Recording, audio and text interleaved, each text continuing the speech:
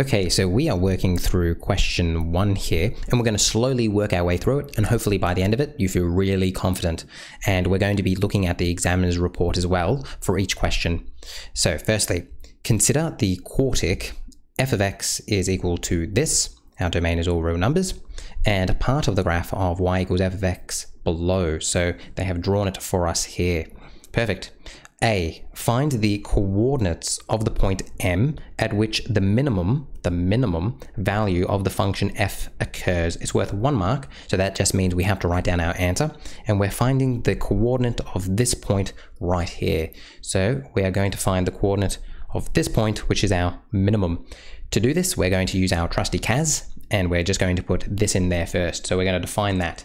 So we come over here, and we're going to begin by going f of x. Then I hit control this button, and now I'm just going to type this in.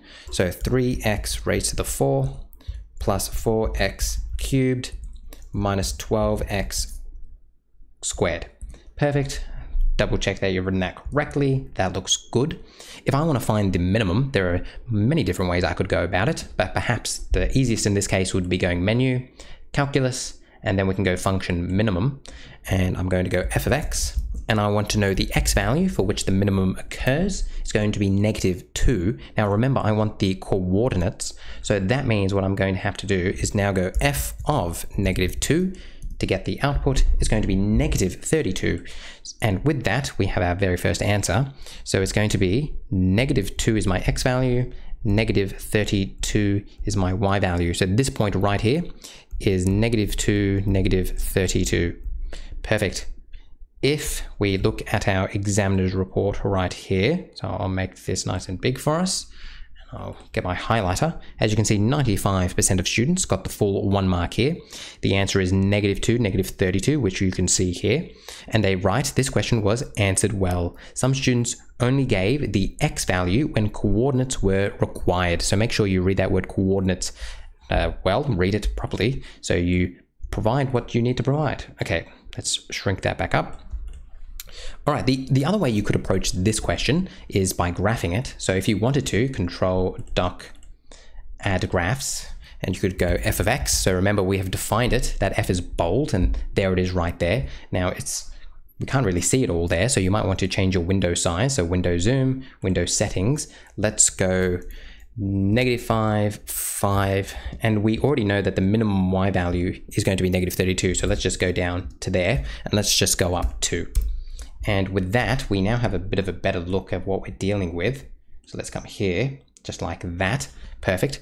Now, if we wanted to find the minimum value, this one right here, we would go function, analyze graph, minimum, sweep across it, and there it is right there, -2, -32. Just another way to think about it if you want. All right, let's keep on going.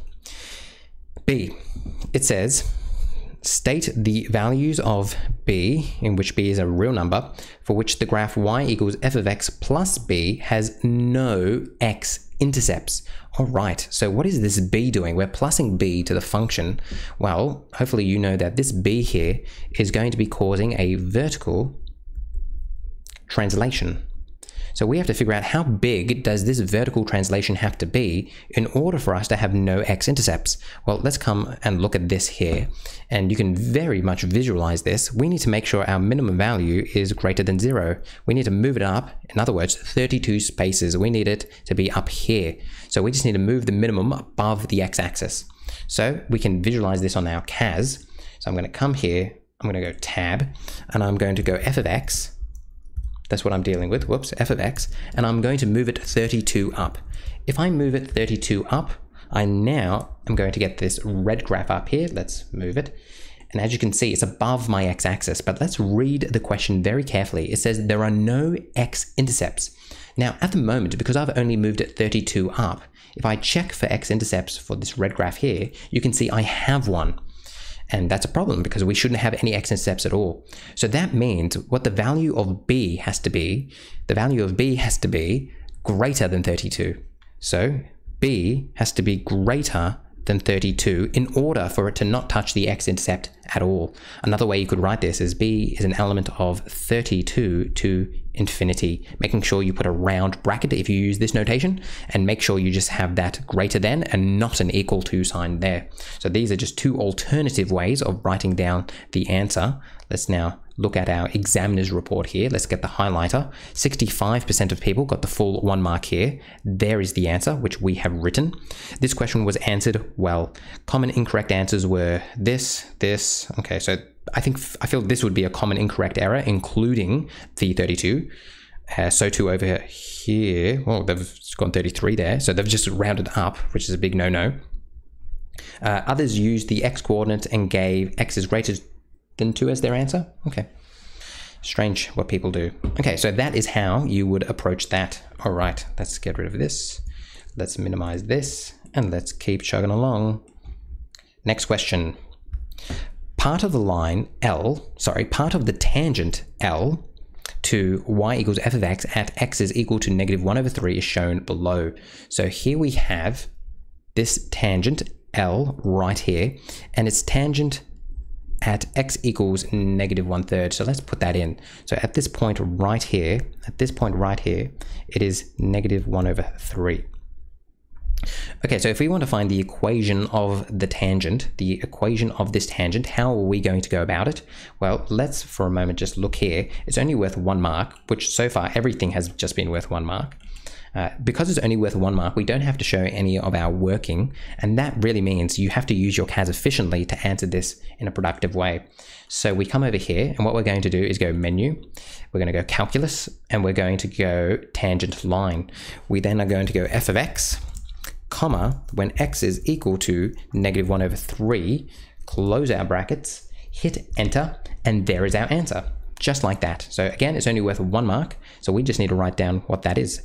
So we come over here, we're going to grab a pencil, and we're going to go. Now, the tangent is L, and it says write the equation. So you have to write L of x, or you could write y is equal to, but let's just go L of x, because that's kind of what they've given us, over 9 plus 41 over 27.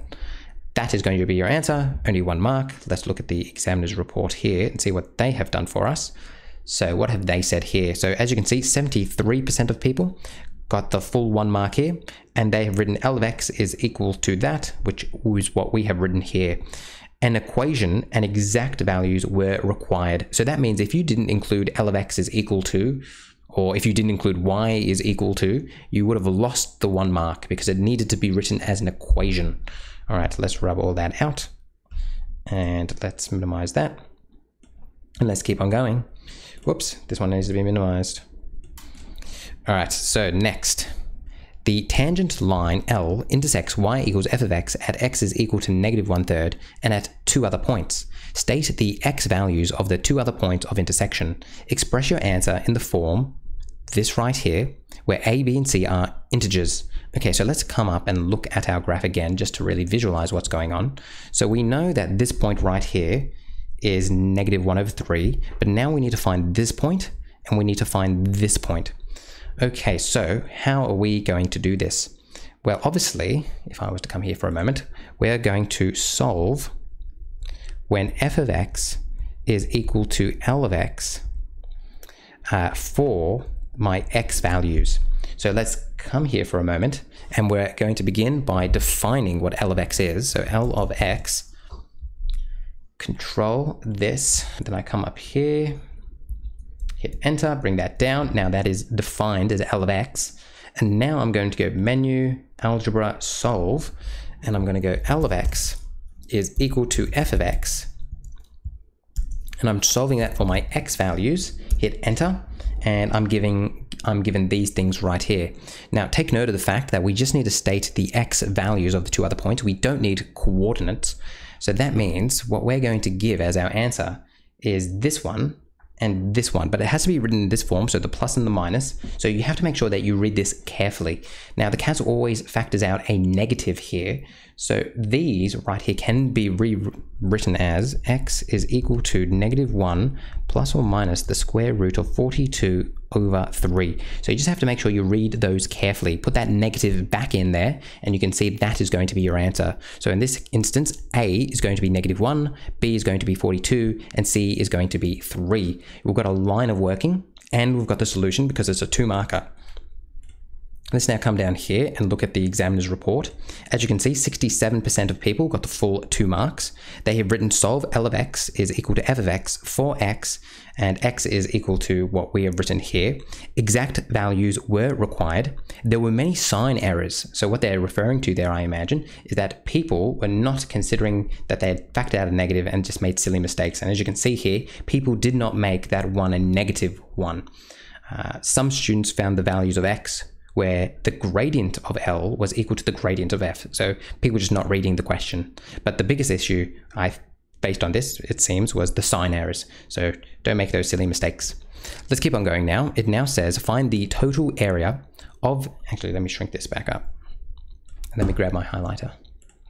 It says, find the total area of the regions bounded by the tangent, L, and y equals f of x. Express your answer in the form this, where a, b, c are positive integers. Okay, so let's come up and look at our graph, because that's always helpful. We know that this point right here is -1 minus the square root of 42 over 3. And we know that this point up here is -1 plus the square root of 42 over 3. Those are our points. Perfect. Now what we're going to do is we are trying to find the area bounded by the tangent and the curve. So we're trying to find this. Now we don't have to break up, we're dealing with integrals, we don't have to break up the integral here. We can treat it as one big thing. So that means we don't really have to worry about this one right here. We're just going to start here and end there. So let's come down and see how many marks this is worth. It's worth 2 marks. So we're going to need some working out here. And the working out is going to look something like this. We're going to say my area is going to be equal to, now it's -1 plus the square root of 42 on 3 minus 1 minus the square root of 42 on 3.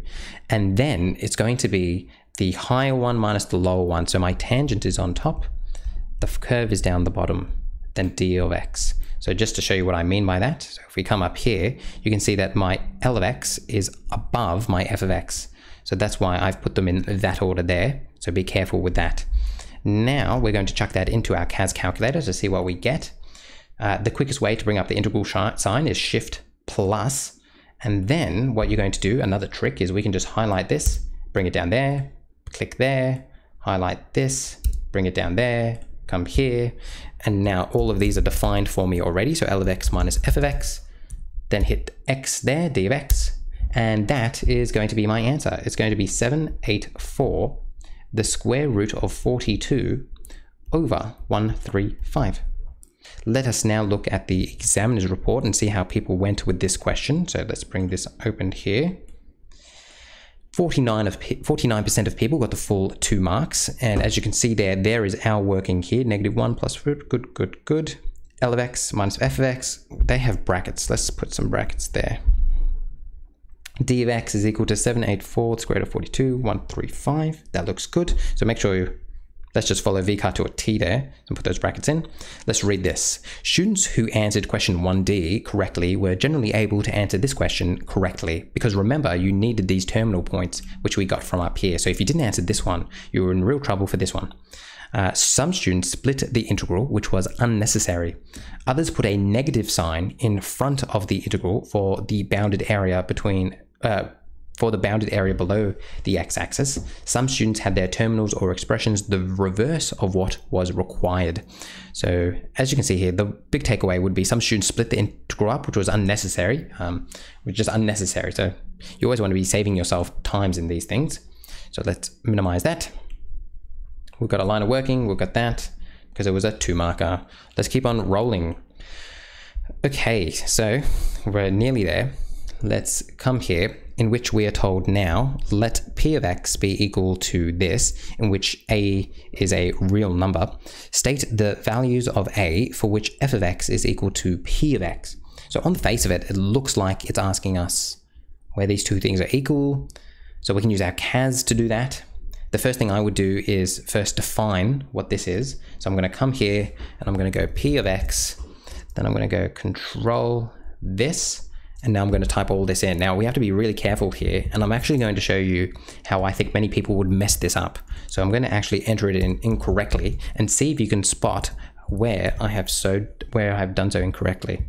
It's going to be tricky, so keep your eye out on what I'm doing right now and where you think the mistake is going to be.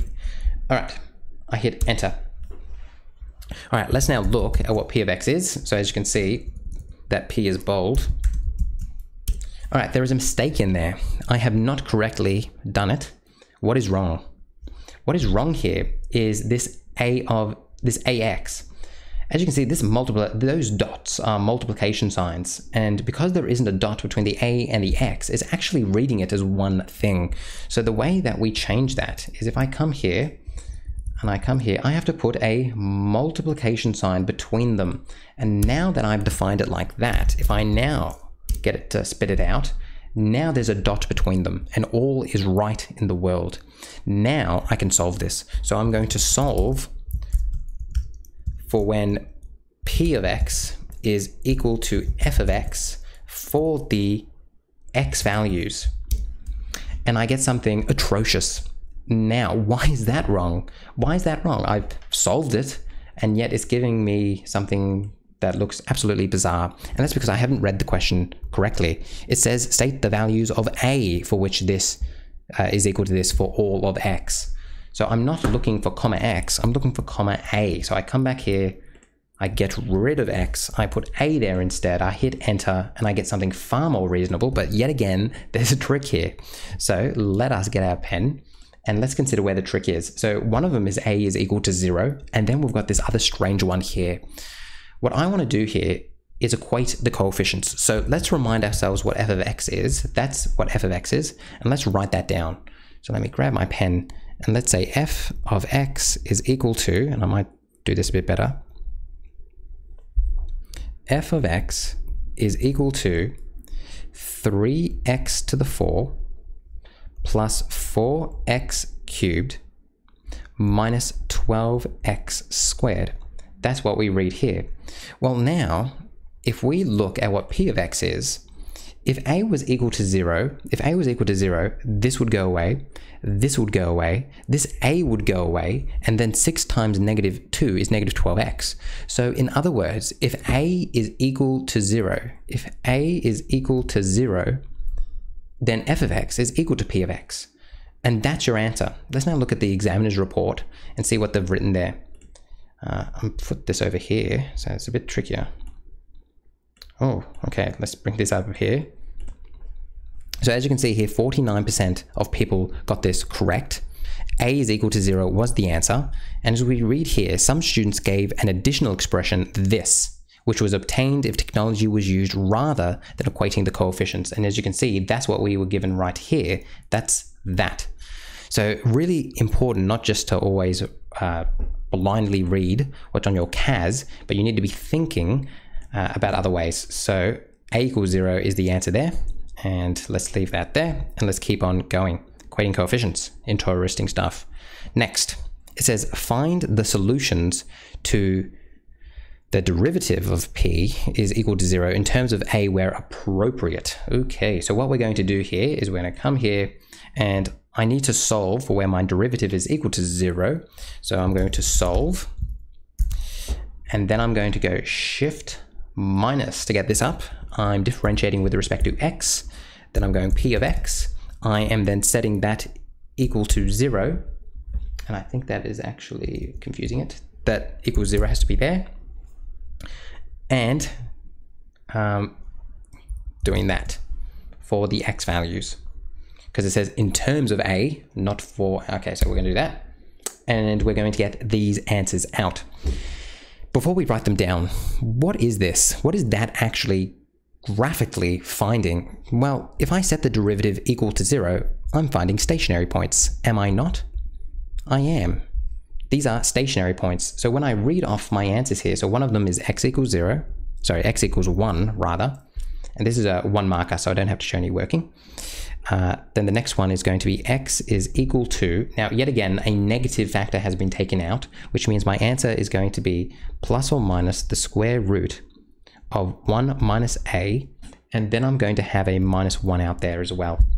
That is going to be your answers, and those represent 3 stationary points. So this thing has 3 stationary points. Let's come and look at the examiner's report here. So let's open this up. Oh, that's annoying, is it not? It is. Okay, so as you can see here, 57% of people got this correct. So got the full 1 mark. X is equal to 1, which is what rewrote. And then -1 plus or minus 1 minus a, also what rewrote. And it says here, a common error was x is equal to this. So they forgot x is equal to 1. And this actually was often given. This comes from forgetting to differentiate that when differentiating p of x. Okay, all right, well, just chuck it in your CAS and you'll be fine. So let's just leave it at, put this over here. All right, let's keep on going now. So we've just found 3 stationary points. Let's go into the next question. It says, find the values of a for which p has only 1 stationary point. So now you're probably realizing why I stopped here to talk about what this was. Many people would have just answered G, done it, and not actually thought about what they had done. They would not have thought about that these were stationary points. And then they would have come to H and they'd been like, oh gosh, what stationary points? What am I doing here? Without realizing that G has set us up. They are preparing you for H because they've already gotten you to find the stationary points. And now they're asking, well, find the values of A for which P has only 1 stationary point. Well, whenever I'm asked a question like that and I see a square root sign, I know that a square root breaks as soon as the thing underneath it is less than 1. So I know that this stationary point, these 2 stationary points will die, leaving me only with 1 if 1 minus a is less than 0. So that means if I go 1 minus a is less than 0, that means, sorry, if I do this, I could bring across that a like that. Therefore, a is greater than 1. So when a is greater than 1, I only have 1 stationary point. And I really, really want to stress how important it is to use the previous question to answer this one. That is such an important skill when doing these exams. Don't treat everything fresh. Things aren't always isolated. Sometimes they are, but sometimes you've got to look back on what you've previously done to help you answer the next question. All right, let's now look at the examiner's report to that. So we're saying A is greater than 1. And we look over here, and sure enough, only 18% of people got this correct. Wow. And as you can see, A is greater than 1, which is what we wrote there. This question was not answered well. Common incorrect answers were A is equal to 1, A is equal to 0, or A is equal to A is greater than 0. So there you go. The importance of just making sure you read the question before and you kind of are just reflecting on what is happening. Don't blindlessly do something. If they're asking you to solve when the derivative is equal to 0, you know what that is. That is stationary points. So think about that. And then when you come to this question, you see the word stationary point and you know, the juices are flowing. All right, next. Find the minimum value of P when A is equal to 2. Okay, so again, let's stop for a moment and think about what's happening here. If A is equal to 2, well, that means that A is greater than 1. And that means I'm only going to have 1 stationary point. Are you with me? So even before we've thought about answering this question, we saw A is equal to 2. Well, we just found that if A is equal to 2, that's greater than 1. And if A is greater than 1, that means I only have 1 stationary point. If it's asking me to find the minimum, well, the minimum is a stationary point. The minimum is a stationary point. Think of that. It's a stationary point. So that means my stationary point is going to occur at x equals 1 because I know that when A is greater than 1, I have 1 stationary point, and that 1 stationary point is going to be this one right here, x is equal to 1. So that means I know that this minimum value of P is going to occur when x is equal to 1. Now, that's not going to be the answer because it wants the value of P. So that means we're going to have to sub 1 into it. And there's also another way you could think about this. But let's now answer this. So I think the major way, the most common way people would approach this question is they would say, all right, I'm finding the minimum when A is equal to 2. So that means I'm going to go function, so menu, calculus. I'm finding the function minimum when P of X, comma X. So I'm finding the minimum of P, then control this, and I'm going to go when A is equal to 2. So this is going to give me the X value of my minimum when A is equal to 2, and I believe that's going to be X equals 1 based on everything we've seen so far, and sure enough it is. Now I need the P value of that, so what I'm now going to have to do is P of 1, control this, that, A is equal to 2. So that means the P value, so the output when X is equal to 1 is going to be negative 13. So I come over here and I'm going to write negative 13. That is going to be the answer to that one. We come over here, let's look at the examiner's report to see how people approach this.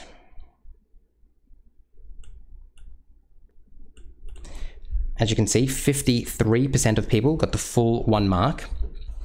A is equal to 2. This I think the minimum value is negative 13. It's a 1 marker, so the min value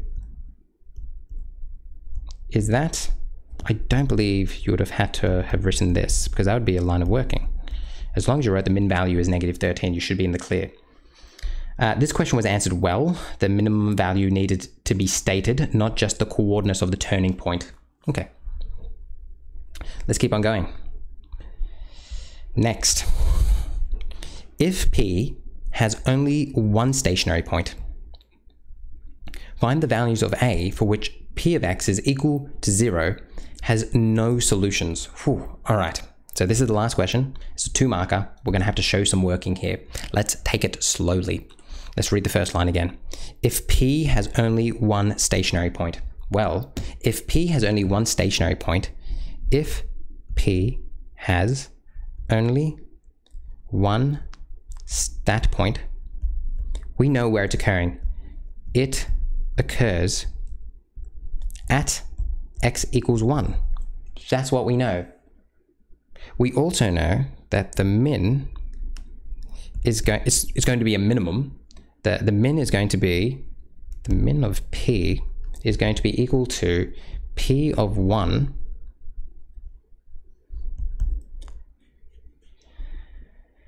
Okay, so now if I put 1 into that, so if I come over here now,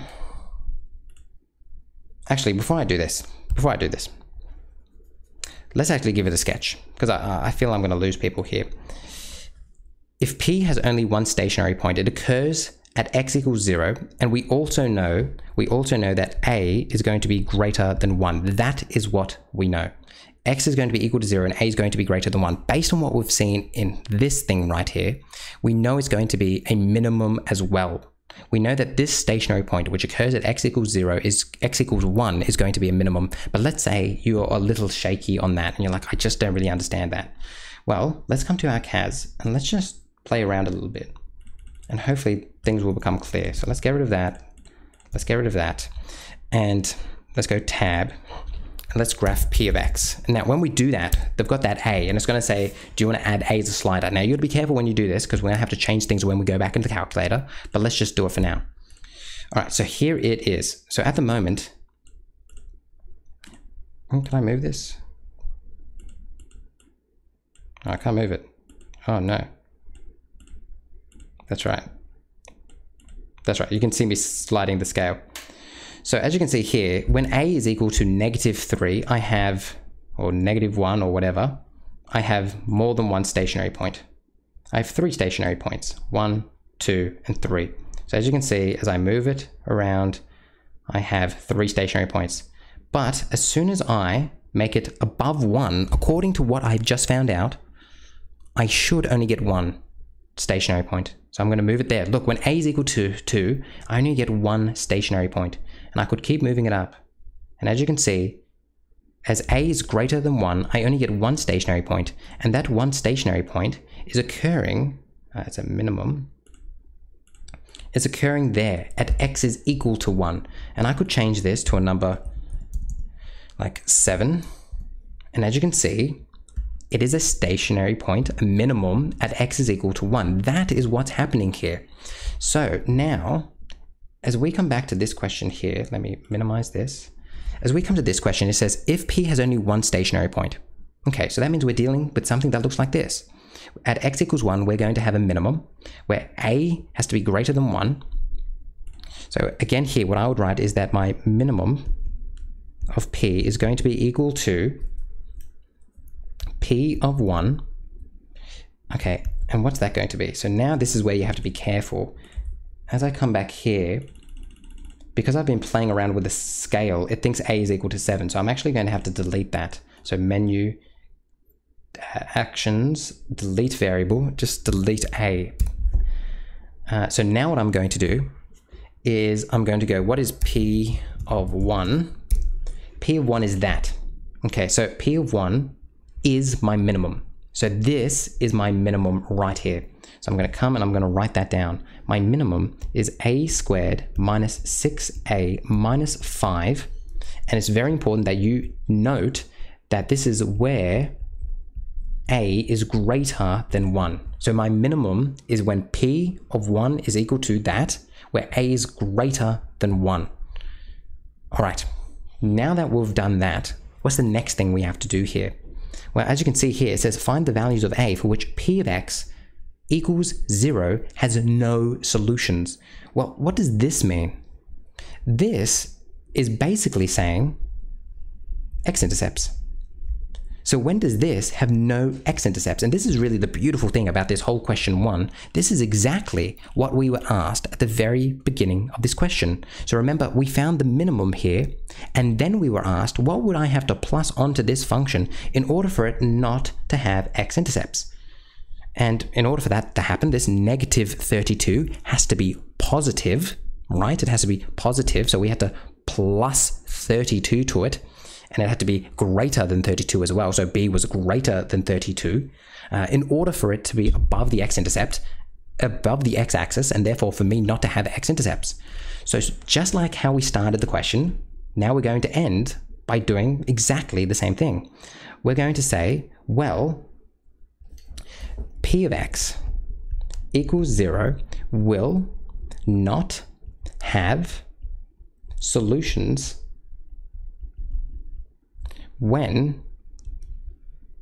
the minimum of p is greater than 0. So just like at the beginning, we had to take the minimum above the x-axis. So too here, we're going to have to say that my minimum is going to have to be greater than 0. And that's what's happening here. I have to make it greater than 0, and I have to also say, and a is greater than 0. Sorry, a is greater than 1. A has to be greater than 1. So that's what I'm doing. So let's just recap that. I know that I have a minimum at x is equal to 1. That's how I got this value right here. This is my output. In the same way as I go up here, negative 2 was my input and negative 32 was my output. Therefore, in order for this thing right here not to have x-intercepts, the output here, this negative 32, had to be above the x-axis. So negative 32 had to be greater than 0. So too, down here, I have a squared minus 6a minus 5, which is my minimum, and it has to be greater than 0 to be above the x-axis. That's what's happening here. So now as I come here, I'm going to solve this, and I'm obviously not going to do it by hand. I'm going to use the CAS. I'm going to go solve this right here for when it is greater than 0 for my a values. I'm going to hit enter, and I'm going to get two things out. Now, I also know that a has to be greater than 1, so I can ignore this one, and I can go straight to this one. So that means a has to be greater than the square root of 14 plus 3. That is what it's going to be. When a is greater than that, I'm going to have no solutions to this, which means I'm going to have no x-intercepts. Let me highlight that because that's the important line right there. Let's bring this up. Let's have a look here. Let's have a look here. So this says, 4% of people got this right. So it was a tricky question. We had to solve for when p of x is greater than 0 for a when x is equal to 1, and that's what we did. And we found out that a is equal to that as a is equal to 1. So I'm that paranoid that I want to write it exactly as they wrote it. So as a is greater than 1. Okay, this question was not answered well. Many students did not attempt this question. Some students solved this or this. Others tried to apply the discriminant to a cubic equations. Others who used a correct method sometimes gave an incorrect inequality. For example, this one right here. So they didn't take note of the fact that a was greater than 1. This is a lesson. This question is a lesson in looking at the question before and really picking up on those little clues, like the very fact that the same logic at the very beginning was applied again. Also, if you're not sure about something, chuck it into your CAS. So in the same way that we came here and we went tab, and we put p of x in, and we added in a slider. That's not something we do often put in sliders, but if it helps you, you know, go for it. Just be careful that when you go back, whatever the slider is here, that's what your calculator remembers it as. So if we come over here, oh, let me just, what is that? Oh, that other one stayed. Okay, whatever. Wait, let me go back. This is a pretty dodgy way to end this video. Okay, there we go. Oh, it's still there. There we go, it's gone.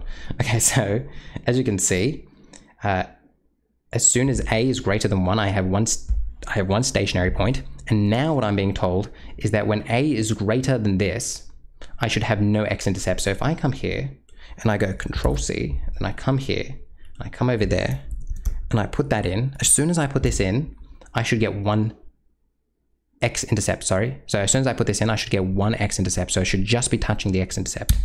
And sure enough, it just touches it once. It touches it once at that point. As soon as it's more than that point, I get no x-intercepts. So just to hammer home that point, if we were to define a as being equal to this, and then come to our graph, and then go menu, analyze, 0, for this to this, you can see I have one x-intercept at x is equal to 1. But remember, we didn't want any x-intercepts. So that's why it had to be greater than that point right there in order for it to achieve that. I feel like I'm repeating myself now, but hopefully you found this useful. I know I took a long time to get through it all, but these videos aren't really meant to show you the speed you should be working at. You should obviously be working a lot faster than this, but it's to take you through the logic of these questions and just kind of soak it all in and absorb it. Hopefully you found it useful, and if you've got any questions, come find me and we can talk about them. All right, bye-bye.